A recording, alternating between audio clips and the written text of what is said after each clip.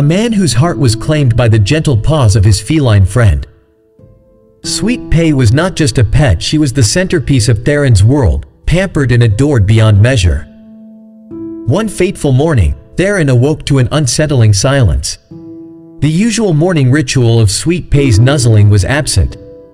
Panic clawed at his chest as he searched every nook and cranny, calling out for her with a voice laced with desperation.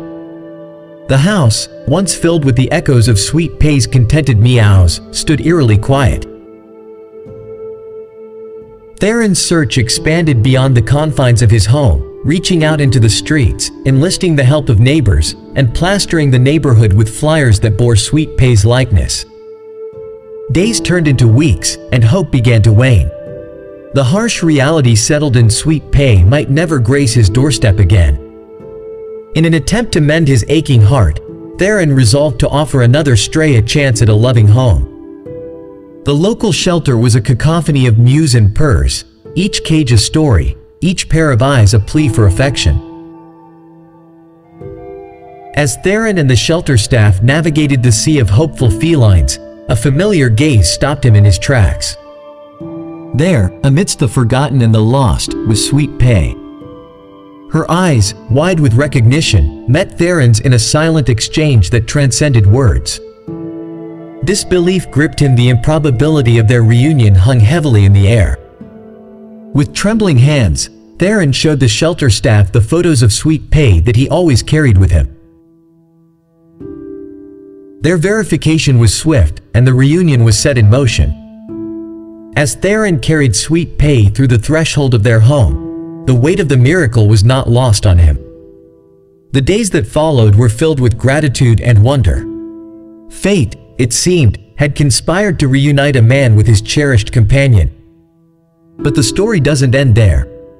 A few days after Sweet Pei's return, Theron began to notice something peculiar. Her tail, normally held high with pride, seemed to droop slightly. Her eyes, once sparkling with mischief, now held a hint of sadness. Theron took Sweet Pei to the veterinarian, hoping for a simple explanation. But the news he received was anything but ordinary.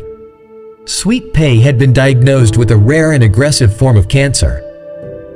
The prognosis was grim. Without immediate treatment, her time would be limited. Theron was devastated. He couldn't bear the thought of losing his beloved companion again, not after they had just been reunited. He resolved to give Sweet Pei the best possible care, no matter the cost. Over the next few months, Theron tirelessly nursed Sweet Pei, administering medication, providing comfort, and showering her with all the love he had. She, in turn, rewarded his devotion with unwavering affection and purrs that soothed his aching heart. As the end drew near, Theron held Sweet Pei close, whispering words of love and gratitude. In her final moments, her eyes met his, and a faint purr escaped her lips.